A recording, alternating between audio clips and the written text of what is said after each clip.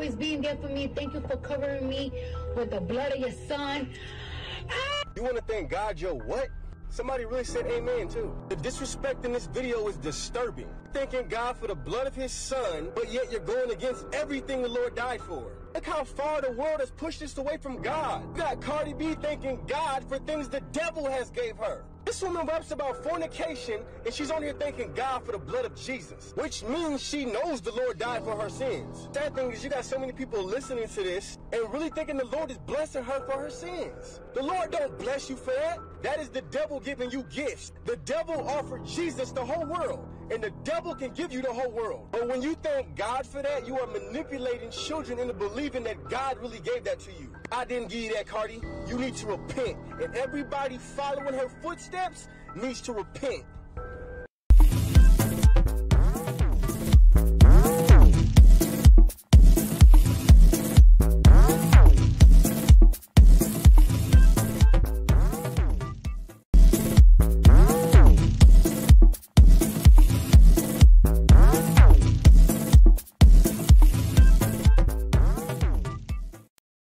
Let us know your thoughts. So just stop it already. Just stop. I'm gonna be successful. I have really great faith in God, and I'm not even trying to be like a thing, but I noticed something. Like it's like I have changed my ways a lot, because I noticed in order for me to be successful, I have to have a clean mind, and I have to have good intentions for God to bless you, because God knows your heart. You know, you could be out here donating. You could be out here donating money. You could be out here fucking trying to save the world. You could be out here doing the greatest things. But if you're doing it with a dirty heart, or if you're doing it with bad intentions, or you're doing it for self-intentions, it just won't count.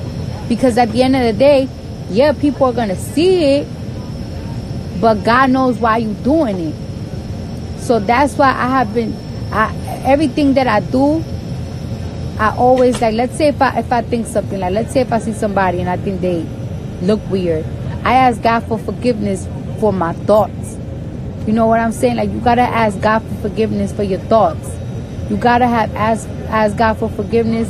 Like, sometimes I be spazzing out on people because I'm upset, and I ask God for forgiveness for spazzing out, for being in a bad moment. And like, that's why I feel like I've been so lucky, because you just gotta wash and rinse your heart, because God knows your heart, bro. And that's why I feel like I'm just like, man, blessed, bro. And let me tell you something. Stop praying on people's downfall. Don't pray on people's downfall. I don't pray on people's downfall, even if they're my enemy. You want to know why? Because just because they're your enemy, just because somebody is your enemy, that still don't take away that they still God's child. So you can't pray to God about bad things on their child. You can't. That's why you can't pray on people's downfall. A lot of people pray for my downfall. A lot of people just be like, I can't wait till this and that happen to her. Oh my God, when is she gonna be over? When is she gonna do that? When you do that, y'all don't even realize that y'all taking away your own blessings, because God don't want you to wish bad on their child. And even if you hate a person so bad, you still gotta remember that they still God's child. They your enemy. And if you think that your enemy is doing something fucked up, the only person that could punish them is always going to be God. God is always going to bring their thing, not you. So don't pray on your enemy, on your ops downfall. Because that's just gonna give you your downfall. Because God is not going to punish somebody because you asked for it. He's going to punish somebody because he feels like they deserve it. Not with what God have given us, or we come out to God as ungrateful because we are just so focused on the negative shit. And you just got to be on the positive shit. Like it's like I will pack out production is happy, and I'm upset because somebody probably called me ugly, or somebody called me ghetto, or somebody called me ratchet, or somebody said that I'm not worthy of my career. So I'm not enjoying what I prayed God for in the first place. Like I prayed to God before I get on stage for me to have a packed show and for me to have a lit crowd, and God gave me that. And then it's like, okay, I gave you that, but you're not happy because somebody said some fuck shit on the internet. Like, bitch, like God probably looking at me like, bitch, you ungrateful. So it's like, that's why I started being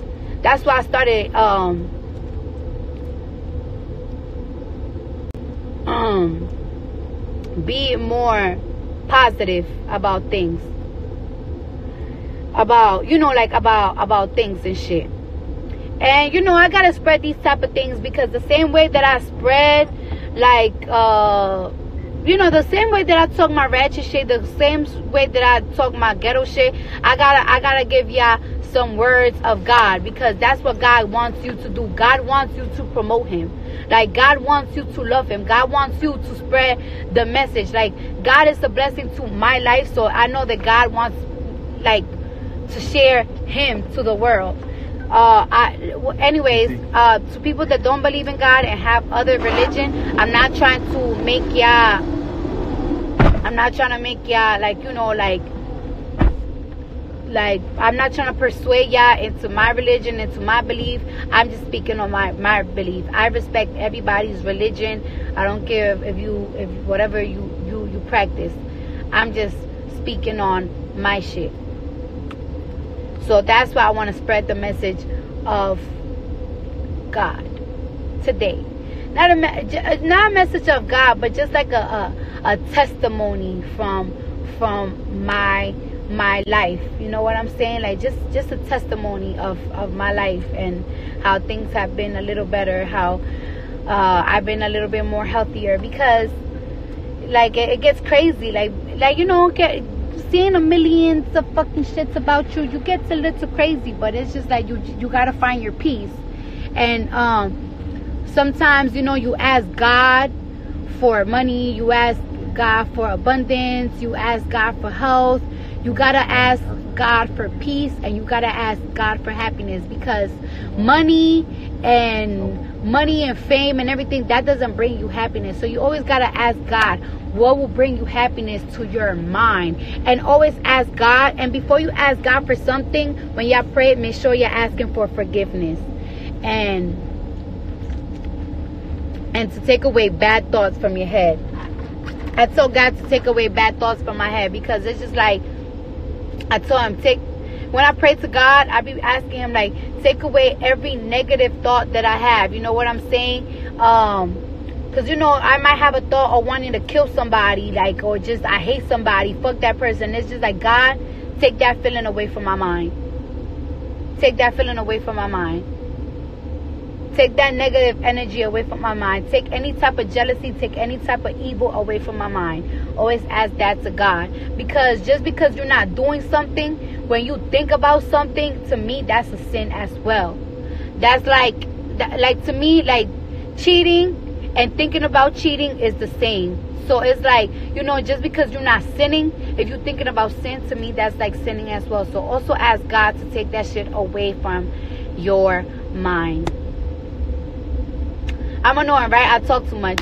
See, I guess people don't like when I talk about God because my views going lower, but it's okay. As long as I pray it, as long as I preach it, as long as God knows where I'm coming from, that's good enough for me.